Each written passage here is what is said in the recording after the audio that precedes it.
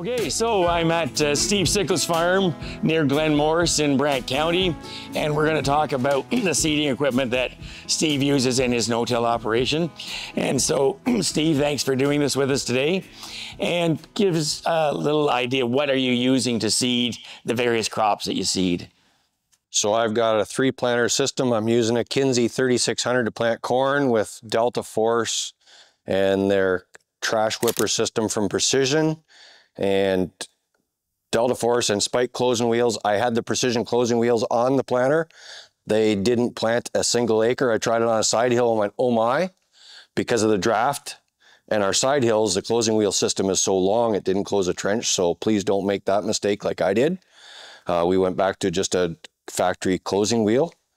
Bean planter is a push-pull 3500. I did have an 8-row corn planter, so that's going to be a challenge next year, is to plant, because I plant my beans between my corn rows in a twin row scenario, because I slide my row units around on my bean planter, so I'm not planting into my wheel tracks. So it's a twin row bean system. I've moved 6 of the 8 rows, which someone said it to me, oh, you're driving over 25% of your rows in an 8-row, 16-row bean planter. It's like, yeah, you're right, 25%. And I could see a reduced stand on a wetter year. I could see a reduced stand on those 4 rows. So I've slid those 4. So now I could see the advantage that I'm further away from the corn root ball and the residue from my calmer rolls. So I slid the other 2 row units that I could. I can't slide the middle one, and I can't slide the one on the one end because there's no bar there. But it seems to work with what I'm doing. And I'm a 16-row bean planter, not a 15 like typically they are, or a 12. 23, I'd want to be a 12, 24 if I upgraded. And then for cereals and cover crops, I'm using just a 1590 with the spike closing wheels. I changed closing wheels a couple years ago, and they do a lot better job. Other than that, there's not much different other than from factory on this drill. So you bought a new drill new planter last year, and you know there's some thoughts to something new to replace this no-till drill in the future. We'll talk about it a little bit, but how do you decide it's time to buy or rebuild a planter? I guess I probably could have kept the 8-row planter if I just said no to custom planting. But I guess I'm the no-till planting guy in the neighborhood, and if someone calls somebody, it's like, I need to plant no-till, well, call Steve Sickle, because he can plant into a driveway with his planter. So I was planting, and I hate to see people do tillage, so I'd say, yes, I can plant your no-till. If somebody called for me to plant their conventional corn, well, sorry, I'm not that guy. There's lots of those planters in the neighborhood. It was a size thing. I planted 1,000 acres with an 8-row and trying to do my own planting and plant beans and do all my own spraying. I needed something bigger. And when a neighbor says, hey, you want to buy a planter together? Well, boom. That was the opportunity. Hey, we can upgrade and we can upsize as well. And when I say upsize enough that I didn't have to replace the ponies in front of it to pull it. So it's a struggle with my hills, but we're going to make this tractor that we've got pull that 12-row planter. It did it this past spring. I think with a little more ballast for next year, it'll work even better yet. So when Peter's acres get planted, do they get planted with his tractor or your tractor? With my tractor, because it's all outfitted and hydraulics. His tractor just doesn't happen to have the hydraulics that this one does. Mm-hmm. And we're thinking of going to a hydraulic drive fertilizer for next year so we can have row by row shutoffs and be a little more accurate with our rate, so that's going to require more oil, yeah. Planters don't wear out really, right? They usually get moved or traded before that. But what are the operational changes across the operation that get triggered when you change your seed equipment? Well, and changing size is that factor that changing beans is going to change. I'm still an 8-row corn head. I don't think I'm going to go to a 12-row corn head. The thought has crossed my mind, but just then you got to take it on and off. I seem to get around all the time with the 8-row on, and my rolling ground, a 12-row head does not flex. Well, I guess money fixes that. I can buy a flexing corn head if I write the check for a brand new one. Yes, it's going to prevent. It's making me think of whether I made the right move and all the repercussions of changes. Is it going to mean more tillage on my corn stalks to make my bean planter, or am I just going to set my GPS at a 5-degree angle and plant cornerways across my corn rows? We'll see what happens next spring.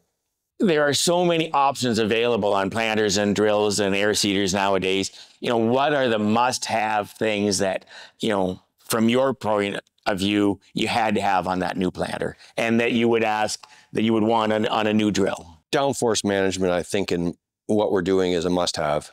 With our hills and the amount of flex we're asking, you can't, springs have a different pull if they're maxed out versus they're just starting to pull. So springs just don't work in what we're doing. And if you're in a wheel track, you're not getting your seed to depth or any other sort of issue that, because you can't see a wheel track from last year or 2 years ago. And you know that soil is just harder to penetrate. And then the moisture content, you usually set your planter the same way as you did last year. Well, sometimes that doesn't work. You've got to get out and dig, and then changes in the field. A hilltop's drier and harder than the hollows. So downforce management is key. The new corn planter is simple in that it's still box fill. Everything's individual hoppers, but I did that for custom planting. I'm still all bags and everybody else is bags. So I didn't want to be climbing those stairs, and I wanted the weight spread out. I've seen that from compaction days and stuff for central fill and those pinch row effects of the center of the planter. I wanted that weight spread out. And filling is not any, it's got a cross auger, so you fill in one spot. It's filling with fertilizer while I'm dumping seed. And it's a good workout, keeps me young. You also, on the new corn planter, have the special row firmers. The smart firmers. Smart firmers. It's good in that it sees the difference. I've learned that my no-till, the temperature doesn't change going from tillage to no-till in the same field within 50 feet if it was a tile run or whatever you fixed. The moisture changes, but the temperature doesn't. So we're not, the thoughts that we've warmed the soil up with tillage, in my mind, is a fallacy, but you are changing the moisture content of that, letting that soil dry out with a little bit of tillage. The organic matter numbers and the CEC, and the soil moisture, you can go through a wet standing water with that thing and it doesn't sense that the water is waterlogged. So to have it set to automatic depth, I wouldn't bet the farm on the numbers that it's given me. It's a good tool, but it's not a must-have in my mind anymore.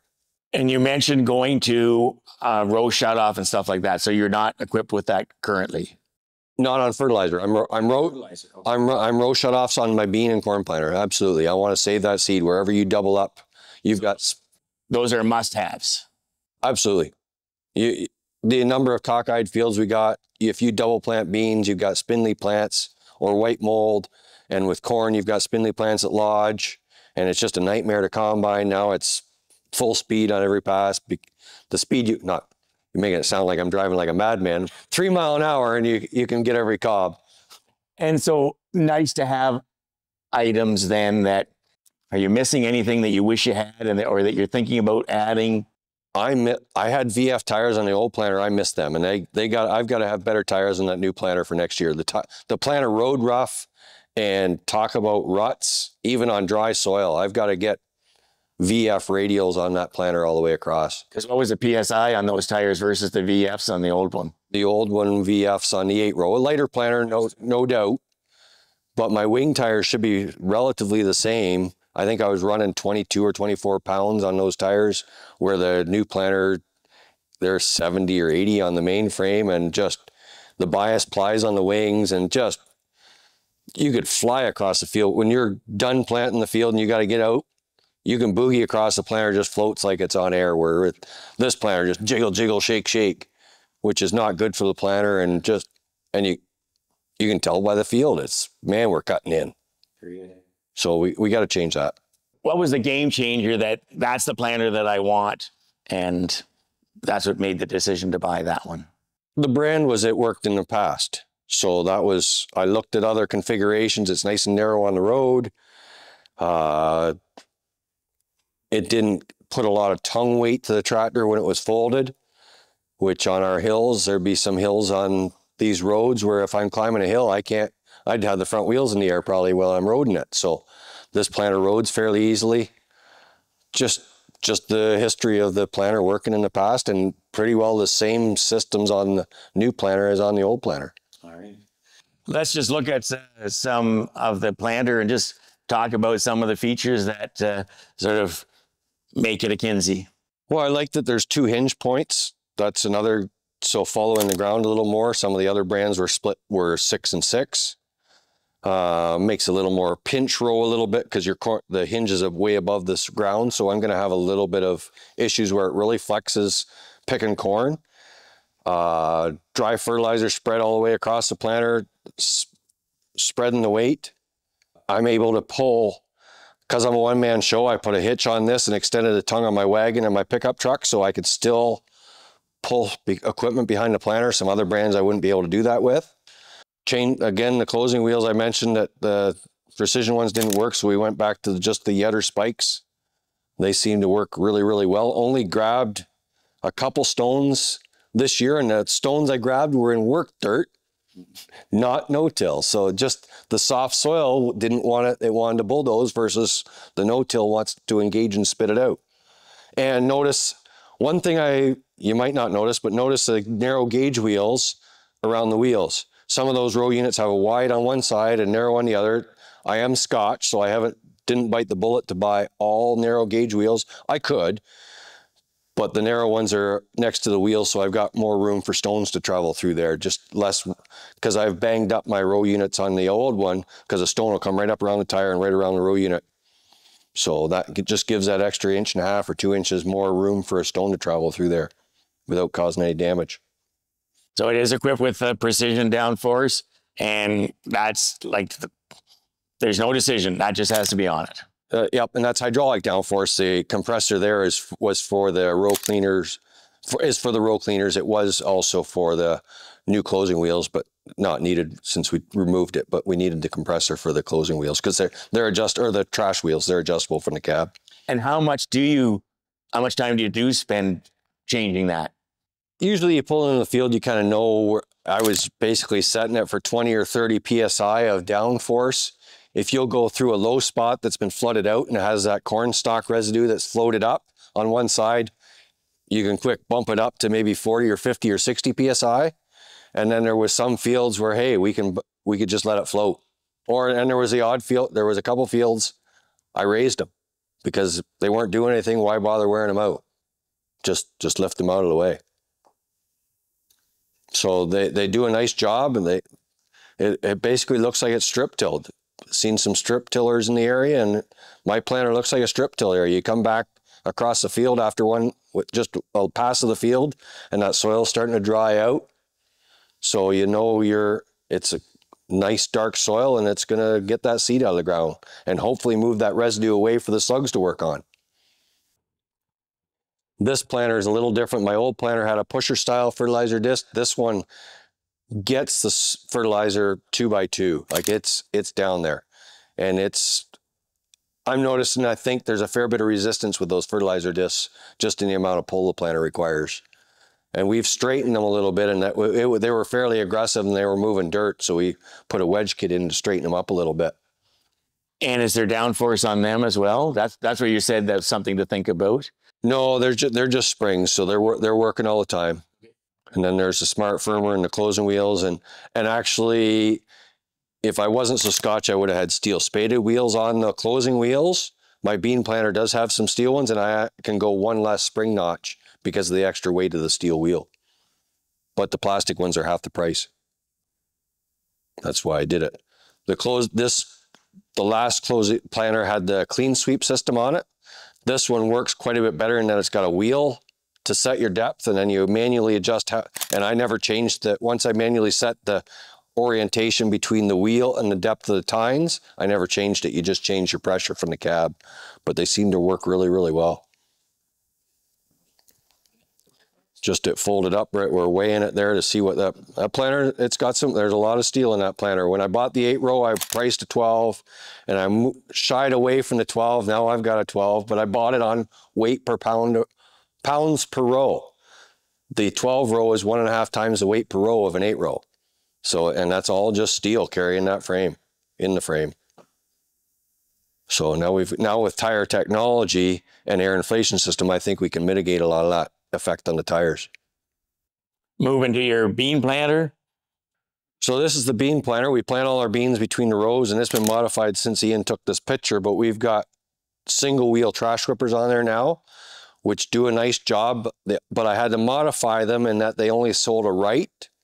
I think they sold a right or it's a left, but I took half of them and made them a left, switched them around, cut them off and flipped them over and made them throw the other way. So the idea is my corn stalks that are still standing, because I did used to run stalk stompers and I didn't like what I was doing and that my debris was blowing and catching any stalks that weren't standing and have a snow fence effect. So I'd have trash, no trash, trash, no trash, because I was trying to save my tires. So I was only running 4 stompers. So we took them all off, leaving the trash standing and using that standing trash as a snow fence for the trash whippers, and that we're not burying what we're going to plant on the back rank. Because if the trash whipper on the back rank will bury what the front rank of that planter has already planted. So the idea is to throw the trash against those standing stalks, and it works fairly effectively. Where there's a lot of buggy traffic, you notice you're throwing more trash on that planted row. And I spread manure on one field, so a lot of the wheel traffic beat them down. I'd drive a little slower to save the burying that front rank. And that planter has downforce on it as well. Fairly simple for the amount of money tied up. It looks like pretty simple, but that's why I'd like to see down the road getting rid of the bean planter and the drill and having one fairly high-tech, bigger planter, and that I could be a 20 or 25 foot drill to plant corn and beans. And then I'd probably move away from planting in between the rows and probably do a 5-degree angle GPS plant is likely what I'd end up doing. Do you want to mention what you're kind of thinking about as that replacement unit? I'm looking at a drill from England, which is a Horizon. It's a central fill unit with big 710 or 750 VF tires out the back with dry fertilizer, precision units, and I'd probably get it that might be a 25 foot to plant beans, but I would slide the row units in the off season and get 6-inch wheat out of it. So that would make a little better planter get a better yield from wheat, because we go from 7.5 down to 6-inch. It's not ideal. Ideally we'd be 4-inch, but it's tough to find a drill that does that and lets residue travel through it in a no-till situation, because I'm not going to tillage. I'm not going to tillage to make a planter work. How does the system as a whole change the buying decision around planters and drills, right? If you're a no-tiller, are you looking at the piece of equipment that you're wanting to buy differently than if you were tilling? Oh, absolutely. I think if you were tilling, you wouldn't have near the stuff on the planter. You could have a naked planter. And then to make that no-till work, you've got to look at your fertility system that's going with the seed as well. And I think you've got to have dry fertilizer on that planter for corn and wheat. Beans, I'm leaning on that residual fertility. That's why my bean planter has no fertilizer on it at all, and it seems to be working. So, lots of people have been looking with the price of commodities and stuff like that to think about new planters. What are the things or the pitfalls that others can avoid from your experience? One thing is I've got a lot of wavy coulters on a frame sitting around here that I don't want to bring anything now with the planter. I want to leave that wet dirt in the bottom of the trench. So don't put anything on that planter that's going to bring wet dirt up to the surface that you're just going to stick to the closing wheels. And the first no-till planter I had was wavy coulters, and it was bringing up soup at times. Now my soil health is different now, but again, you're hair pinning, you're having twice as many things that you have to get to depth in the ground. So just make sure your seed discs are sharp and new, and make that work. And that's key. I've seen some planters like, your discs are wore out. You can't no-till with this. It doesn't do a good job, and they have to be shimmed properly.